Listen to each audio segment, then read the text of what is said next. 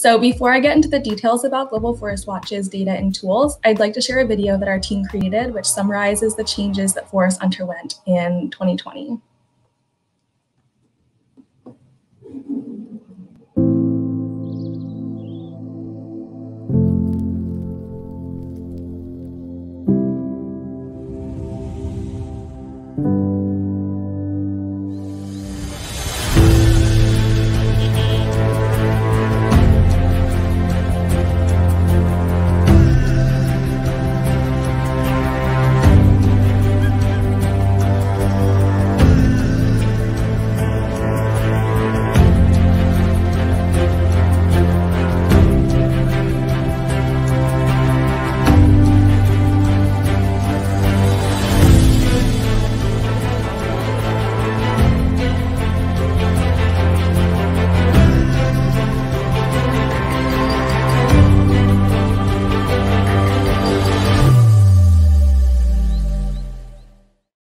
So how does Global Forest Watch keep track of forests, which cover about 30% of land on Earth?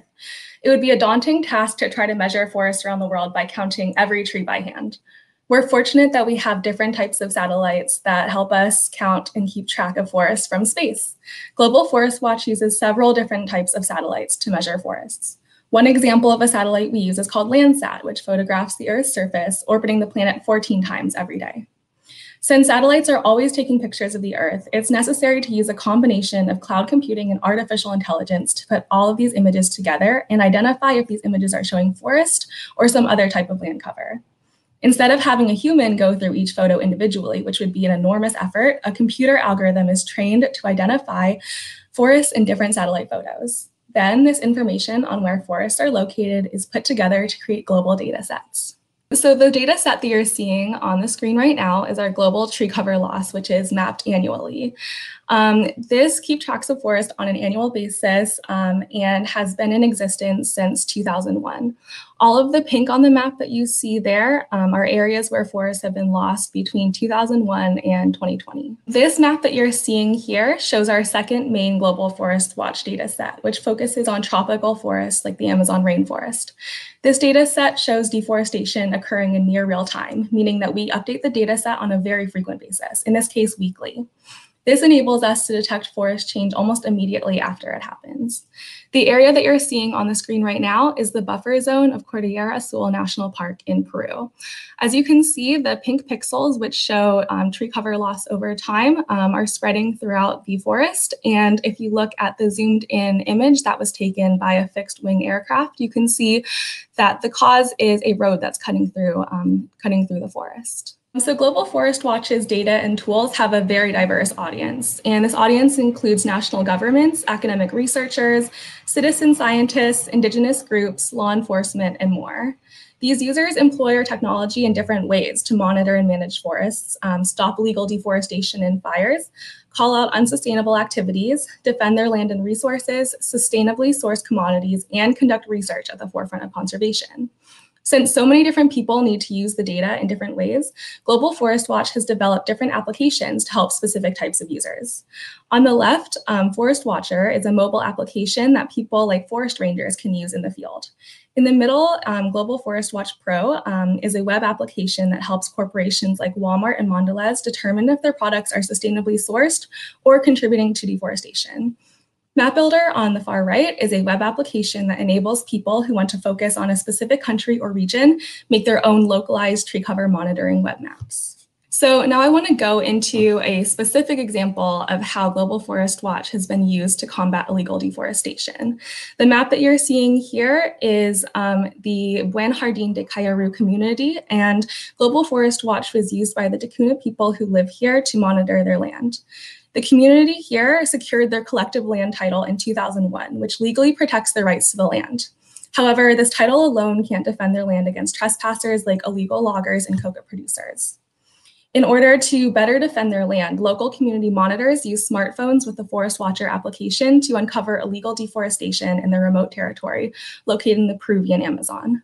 The near real-time deforestation alerts available in this application notified them of possible deforestation within their territory, which they were then able to pinpoint for future investigation.